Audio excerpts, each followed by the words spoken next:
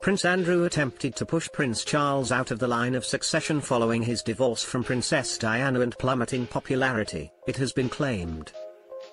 Prince Andrew, 61, tried to position himself as Prince William's regent in order to push Prince Charles out of the line of succession, a royal author has claimed.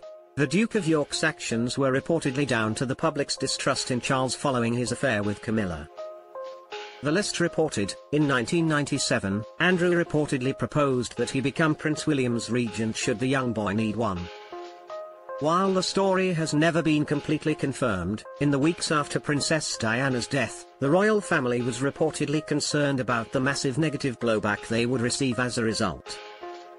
This concern was especially centered around Prince Charles, whom the public has begun to distrust following revelations of his affair with Camilla Parker Bowles. It was speculated that Charles might opt to not become king upon his mother's death, instead choosing to pass the crown directly to his then-teen son William. As such, many wondered who would rule in the event that William was still a minor at the time of his grandmother's passing. While royal author Nigel Cawthorne told the Daily Beast Queen Elizabeth's third child might have spied an opening for himself during this time. He alleged, Andrew tried to push Charles out of the way during the Diana scandal. As Charles' popularity plummeted, Andrew lobbied the palace to install him as a regent for William.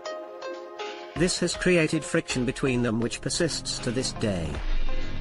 It comes as Andrew's status as a member of the royal family is in tatters after the Queen stripped him of his honorary military roles and he gave up his HRH style in a dramatic fallout from his civil sex case.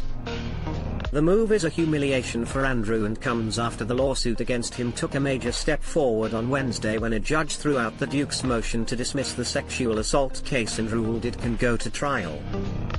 Andrew, who was born in HRH, will not use it any official capacity, a royal source said, and the Duke has also been stripped of his remaining royal patronages.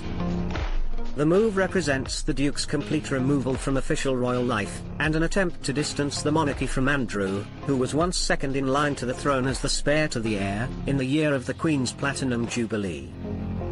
It comes after more than 150 veterans joined forces to express their outrage, writing to the Queen to demand the Duke's removal from the honorary military positions. Accusing Andrew of bringing the services he is associated with into disrepute, the 152 former members of the Royal Navy, RAF and Army said that were this any other senior military officer it is inconceivable that he would still be in post.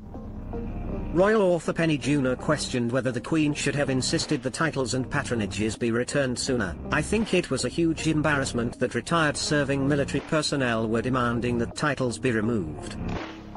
That just becomes embarrassing and it becomes damaging to the Queen because the Queen is then seen as protecting her son.